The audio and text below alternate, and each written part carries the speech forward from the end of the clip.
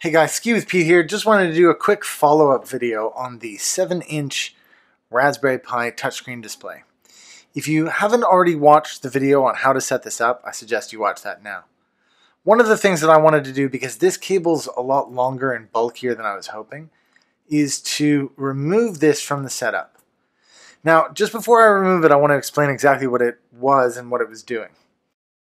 This power cable went from the controller board, which is not the Raspberry Pi, it's the board underneath the Raspberry Pi. It goes on the USB power out, which was this side, and then connected to the Raspberry Pi up here, where the power is. Now, the alternative method actually does the opposite. So this cable was enabling the bottom board to power the Raspberry Pi on top. What we're going to do with the GPIOs is the exact opposite. So these are the GPIO connectors that came with it. What I'm going to do, okay, I'm just going to take two wires here, the red and the black. I'm going to use the red for power. This is the 5 volt in here. And this is the ground on the other side here. You can see that. This we're just going to connect to the 5 volt out on the Raspberry Pi, which is there. And this we're going to connect to the ground, which is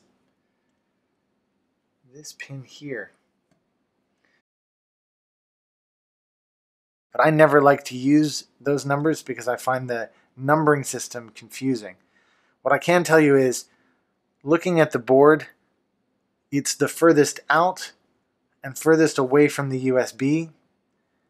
That's 5 volt. The second one is also 5 volts, so we're not going to use that. And the third one down is ground. So those are the pins now connected. These wires are really long. I wish they were shorter, but they are what they are. Now what I'm going to do is connect, instead of to the bottom board, I'm now going to connect to the Raspberry Pi, as it'll be the Raspberry Pi that's providing the power to the 7-inch screen. There you can see it's working.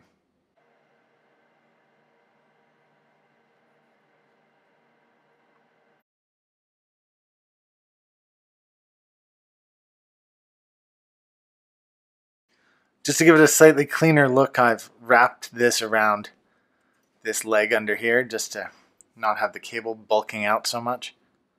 That's all. Well, thanks very much for tuning in today, guys. If you have any comments or questions, post them in the comment section below. Check the About section for relevant links to everything you've seen here today. Don't forget to check out my other Raspberry Pi videos.